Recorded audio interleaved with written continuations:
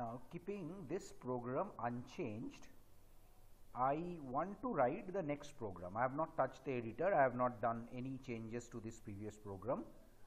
The program that is present over here is a program to add all the numbers from 1 to n. Now, the next program that we intend to write is to add all the numbers starting from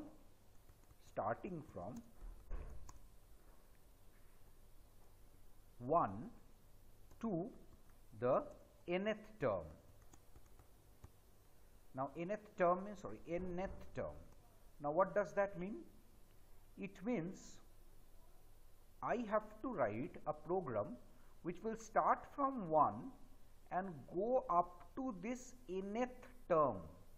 Now, the nth term and n is almost the same. Now, the program is different because over here I will have to get rid of the numbers in between. That is, I will have to write 1 plus 3 plus 5 plus 7 plus 9 plus 11 plus dot dot dot dot up to the nth term. I think you understand this, nth term. So, I think you understand this. The idea is write a program to add all numbers starting from 1 to the nth term. So, instead of writing all numbers, let me write all odd numbers. Now, is it clear, the program statement? Very simple. A program to add all odd numbers starting from 1 to the nth term. So, 1 plus 3 plus 5 plus 7 plus 9 plus 11 plus dot dot dot up to the nth term. Now, if I really ask you, then what is this nth term? See, carefully have a look into it. This is 1. 1 is the first term, is not it so? The first term is 1. Now, then what is this 3? What is this 3? This is the second term. Now, second term,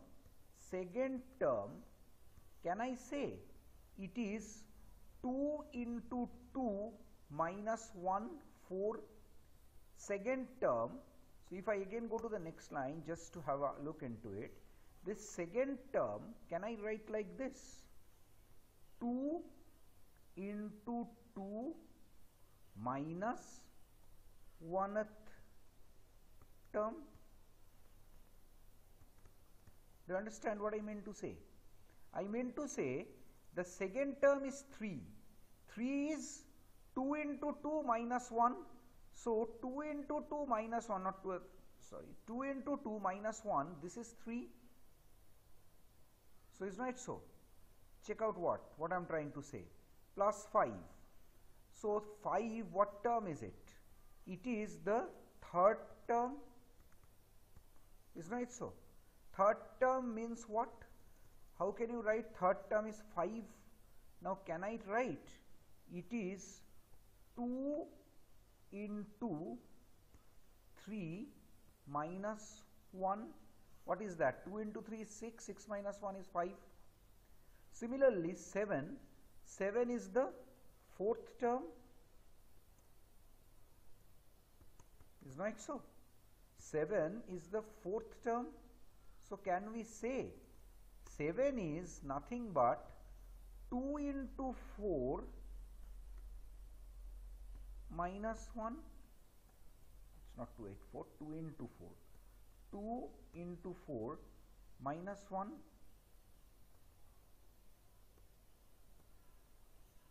Now, you check out what? First term. That also is 2 into 1, 2 into 1 minus 1, is not it so? Will you agree with me? 2 into 1 is 2, minus 1 is 1.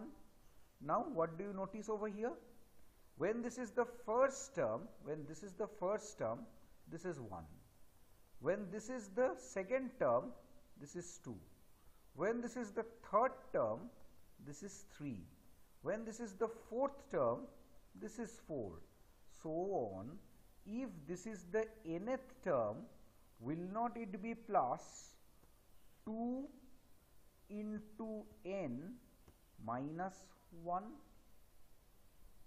Do you agree with me? So the last term is nothing but 2n minus 1, 2 into n minus 1. So that means this time my loop should continue till this I that we used in the previous program reaches 2n minus 1. So here the sum that I intend to do is 1 plus 3 plus 5 plus 7 plus 9 plus 11 plus 13 plus up to 2 into n minus 1. So this I that we used in the previous program, if you remember, I started with 1, I incremented by 1 and became 2 over here. I want I to become 3, I want I to become 5 next time, I want I to become 7 next time, and so on to continue up to 2n minus 1. But the sum, if I start with the program, this should remain the same, enter the last number n. Instead of wanting the last number n, I can say enter the last term number n, up to which you want to add, and I scan this n. So this n has been scanned. So how long should this I continue? This I should start with 1 in the first loop. Second time in the loop, what should I become? I should become 3 to add 3. The third time in the loop, I should become 5. Fourth time in the loop, I should become 7, and so on. Nth time in the loop, I should become what? 2n minus 1. What I meant to say is, first time in the loop, I is 1. Second time, I is 3. Third time, I is 5.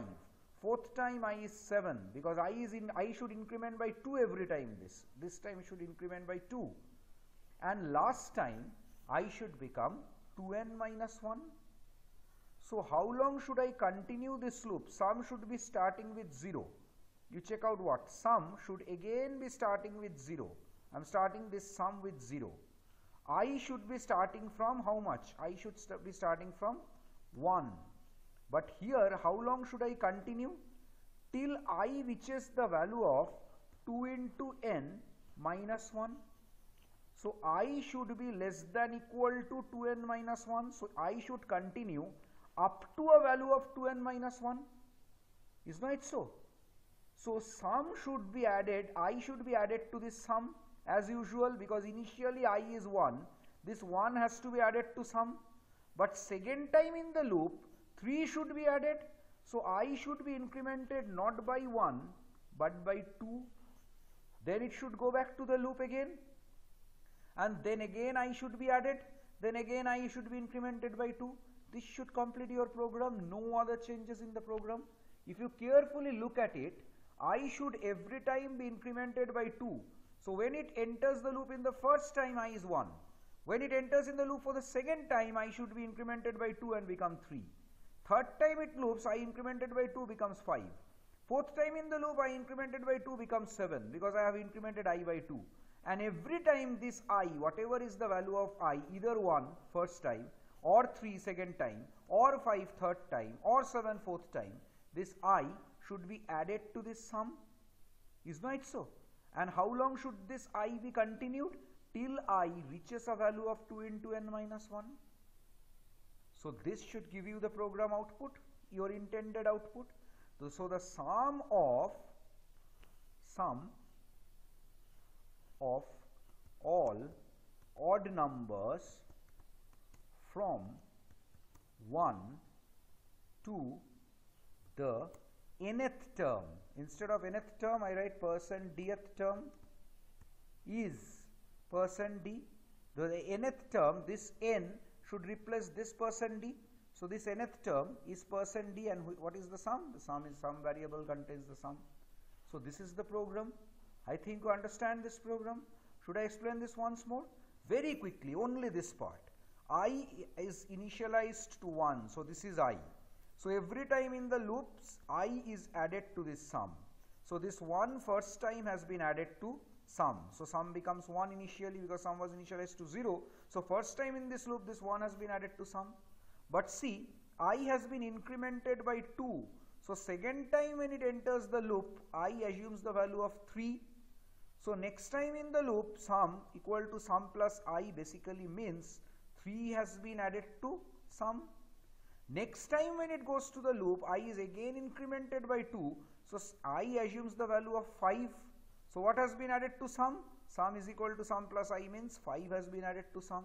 So in this way, 1, 3, 5, 7 and so on will keep on getting added to sum to give you the final value. And how long should this continue? Till I in this way 1, 3, 5, 7, 9, 11, 13 reaches the value of 2 into n minus 1. So I, the last value I should have is 2 into n minus 1. So can I say, instead of writing less than equal to 2 into n minus 1, I can write less than 2n. Continuing up to 2n minus 1 is same as continuing up to less than 2n. It's absolutely the same thing. So let me run this program now. Alt R, enter, say 3 numbers. That means I have given 3. So 1 plus 3 plus 5 should give you 9. 1 plus 3, 4, 4 plus 5, 9. Let me run the program again. Say up to 5 numbers. 1 plus 3, 4, 4 plus 5, 9, 9 plus 7, 16, 16 plus 9, 25. It's 25. So one more number, 6th term, 11 would have been added. Check out 1, 3, 5, 7, 9, 11. So 1 plus 3, 4 plus 5, 9 plus 7, 16 plus 9, 25 plus 11, 36. So if I, instead of 5, give 6 numbers, the answer will be 36. Doesn't matter how long a number you give, still the output will be there. So I believe you have understood this program. So once you have understood this program, I will give you some interesting things, some interesting syntaxes I will teach you. Like I is equal to I plus 2. Believe me, in C, this can be written in another way. I is equal to I plus 2 can be written like I plus is equal to 2. Hardly matters. That is, instead of writing I equal to I plus 2, you could have written I plus equal to 2. Doesn't matter. So if I equal to I plus 2 can be written as I plus equal to, see, if you ask me what is the advantage of writing it like this, no advantage at all. There is hardly any advantage. It is just a method which can be done, so I have taught you. Because in many books, if you learn C from books, you will find in those books I equal to, instead of writing I equal to I plus 2, they have written I plus equal to 2. So similarly, if I equal to I plus 2 can be written as I plus equal to 2, sum equal to sum plus I can also be written as definitely sum equal to sum plus I can be written as sum plus equal to I. It's the same thing. So similarly, you remember in my last program, I had written I is equal to I plus 1. I had added I by 1. What could you have changed it to? Instead of writing I equal to I plus 1, you could have written I plus is equal to 1. Now, again an interesting thing. When this is 1, that is when you are incrementing I by 1, you can write I plus equal to 1, but again there can be another way of writing. You know what is that? The other way of writing is I plus plus. Check out what I meant to say. I meant to say I equal to I plus 1 can be, or let me start from here. I equal to I plus 2 can be written as I plus equal to 2. Similarly, sum equal to sum plus I can be written as sum plus equal to I.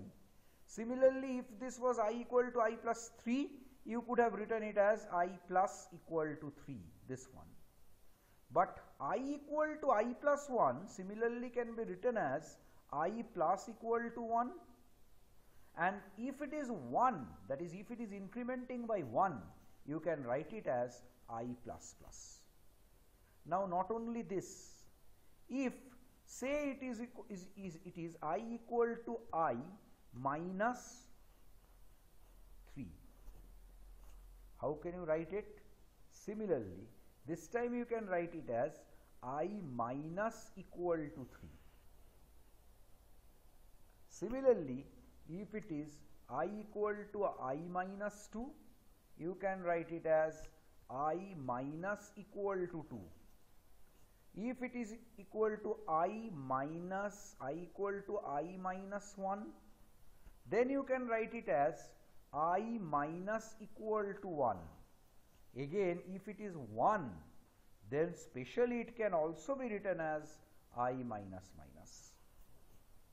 However, this works for plus, this syntax works for plus, this syntax works for minus. This does not work for multiplication or division. We generally don't use this method, or it generally doesn't work that way also. It is not written.